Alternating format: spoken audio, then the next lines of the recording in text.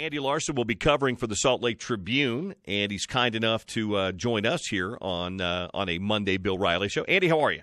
I'm doing well, Bill. Let's start first with the news of the weekend, the Royce O'Neale deal. 4 years, $36 million, which I think is great for Royce. I think should be pretty good for the Utah Jazz. What did you make of the contract deal given to Royce O'Neale? Yeah, honestly, at this point of the season, I thought we were going into free agency with this thing because you look at the other free agents available in this market, and, I honestly think Royce could have gotten more than $9 million a year. I think, he could have gotten 10, 11, 12, and at that point it may just behoove him to go into free agency because there was a limit on how much they could offer in this extension, about $11 million a year. So that the Jazz were able to get it done for $9 million per year is a steal from my point of view. And then that the last year, Tony Jones, our friend, reported that the last year is partially guaranteed. So that even helps the deal out even more from a Jazz perspective. Obviously it's good for Royce too, and it probably doesn't really matter to him the difference between earning $36 million and $48 million. Let's It's all feels pretty good in the end for him, especially as a guy who came out, as undrafted, worked his way up through the European leagues, and then, was kind of the 15th guy on the roster on a minimum contract for the last 3 years. So it's kind of a good deal for both sides, but it's a good piece of business by the Jazz for sure. If I have you identify Royce O'Neale's biggest value to the Utah Jazz, it's what?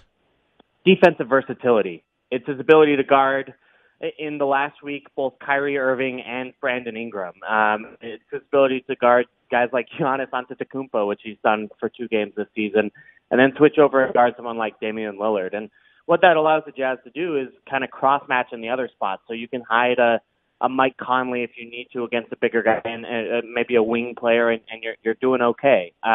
Or you can have Rudy Gobert protect the paint, even though Giannis is probably coming at you from 40 feet away, So it kind of gives you just kind of the ability to cross match, which, I think is something that the Jazz do really well and is part of their is a really valuable part of their defense. Obviously he's pretty good at defending those guys too. So I think that's it. And then, obviously just the ability to catch and make 3-point shots this year. He's at 44%. You're obviously thrilled with that. Another one of our friends, Ben Anderson, wrote at KSL.com that with this new contract, the Jazz should expect to get more from Royce O'Neale. Do you agree with that premise? Talking to Dennis Lindsay yesterday, he didn't agree with that. We kind of asked him, look, where are you looking for Royce to improve? And he said, just continue to star in his role. And Dennis said that was the same thing that he told Rudy Gobert when he signed his 4-year, $100 million extension that he's still on. Is look, we're not looking for you to change who you are as a result of this deal. We're looking for you to become better at the player you are. And, we've seen the result of that with the Defensive Player of the Year trophies that Rudy's gotten. So I think it's continuing to improve on the defensive end. I think it's continuing to work on his shot, maybe become a little bit better of a ball handler in order to take advantage of when teams close out on him. And, we've certainly seen guys develop in this Jazz system, even, at the age of 26 and beyond, which is what Royce O'Neale is.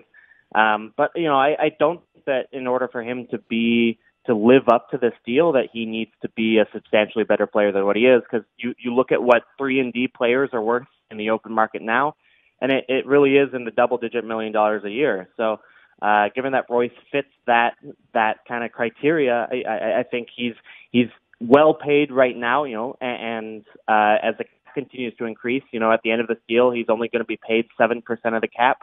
You're pretty thrilled with that. So with that said, if we do hope it's not required or necessary, just get better within the role, but if outside of being the 3-and-D guy, where might we see some improvement in Royce O'Neale's game over the next 3 to 4 years? Yeah, I think the attacking closeouts is kind of a big piece of it, is if he can get kind of those 1, 2, 3 dribble moves and get all the way to the rim.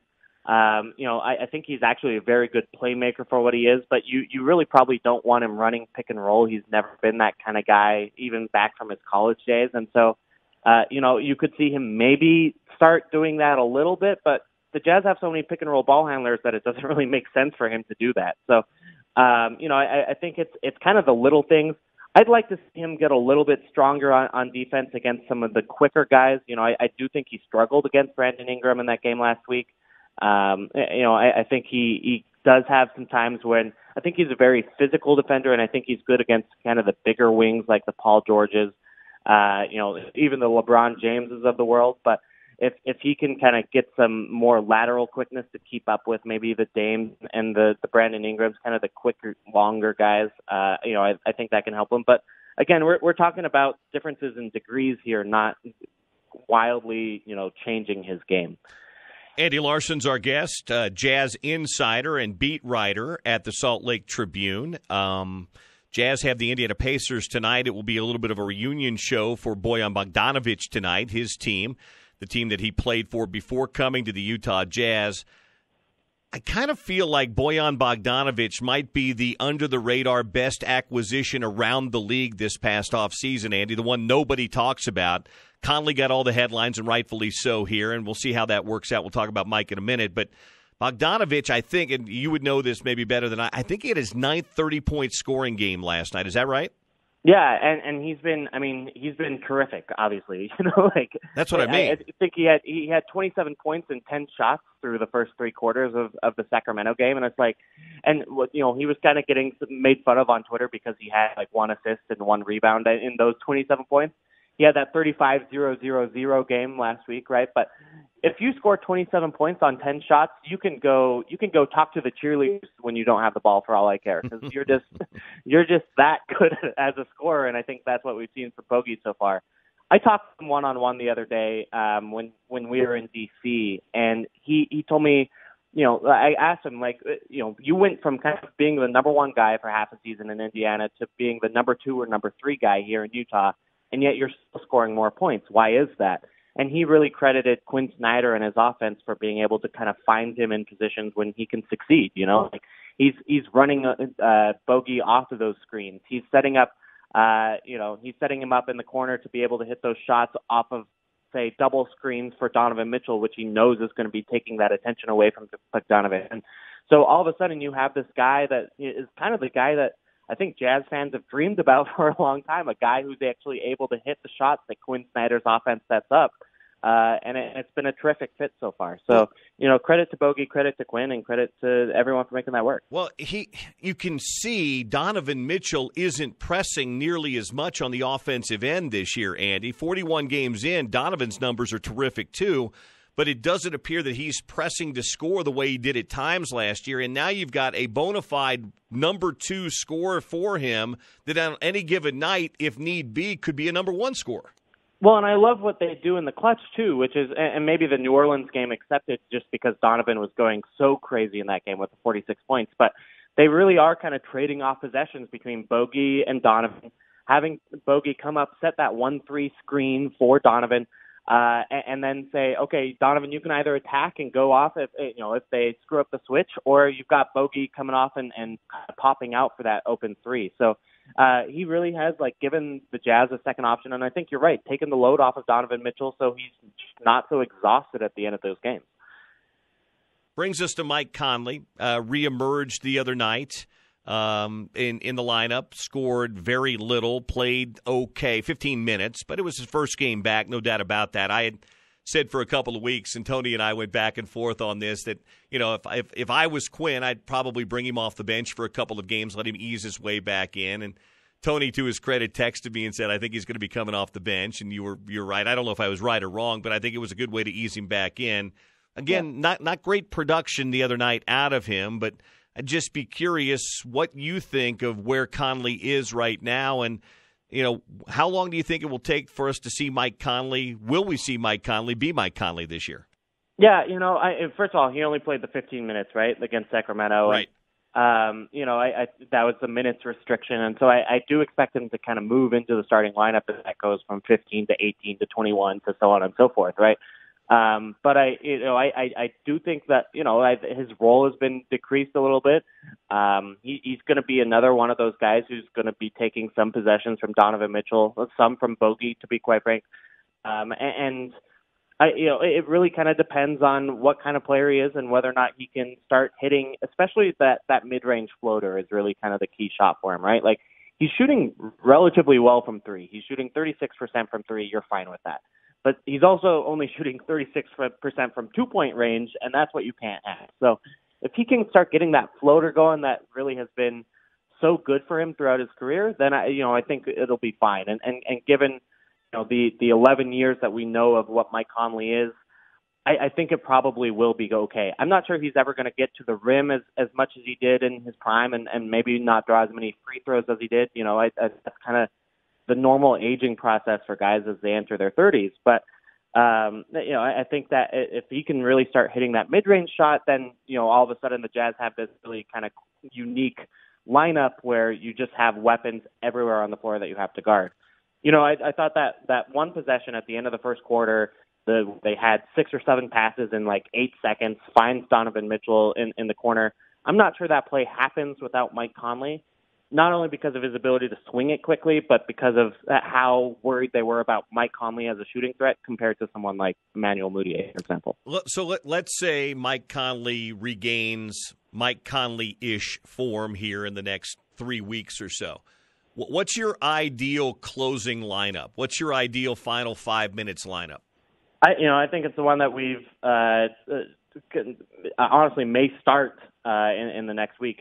It's Conley, Bogdanovic, Mitchell, Joe Ingles, and Rudy Gobert. And I think Joe's shown an ability to guard some of the best guys in the league in years past in playoffs and regular season. And while you might say he's not quite as good of a defender as Royce O'Neale, he can take those challenges on. And so I think you're probably pretty good at the defensive end, and that just, quite frankly, kind of ridiculous on the offensive end, where you have the best shooting team in the league with Rudy Gobert rolling down the paint. It's just going to be really tough to stop. So I've called it on Twitter the Bogo Dojo Co lineup, just because all of those players have that in their names. So we'll go with that one.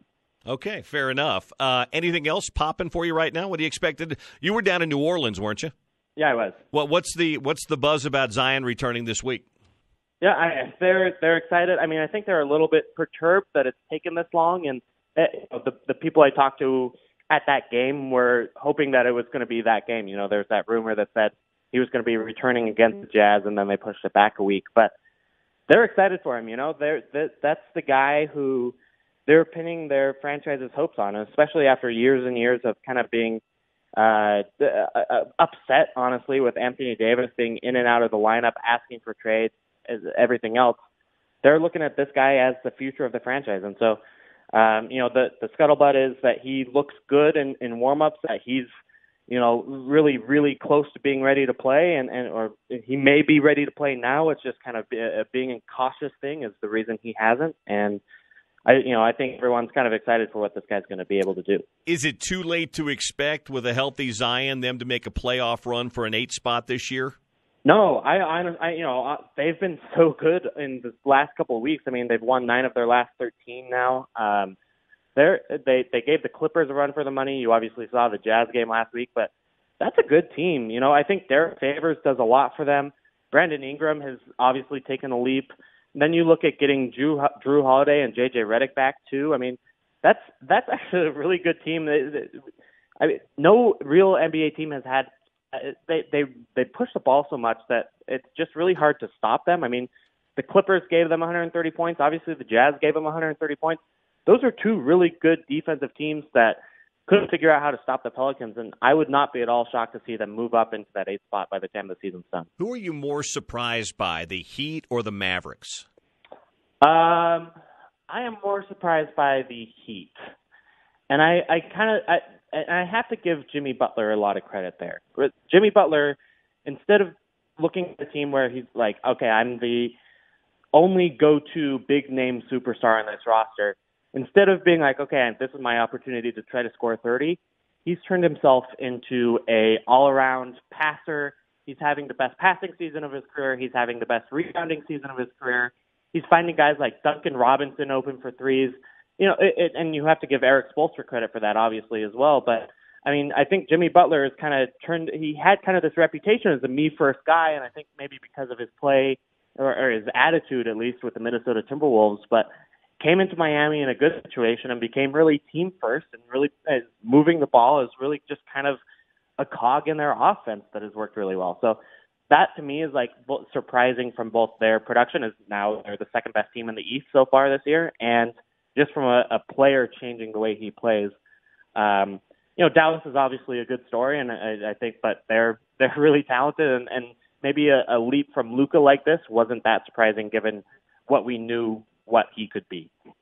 Read his triple team every day after a Jazz game at the pages of the Salt Lake Tribune. If you're a Jazz fan, it's a good reason to spend that money each and every month on the Salt Lake Tribune. Andy, thanks as always. I'll talk to you soon. Thanks, Bill. Appreciate it. There you go. Andy Larson.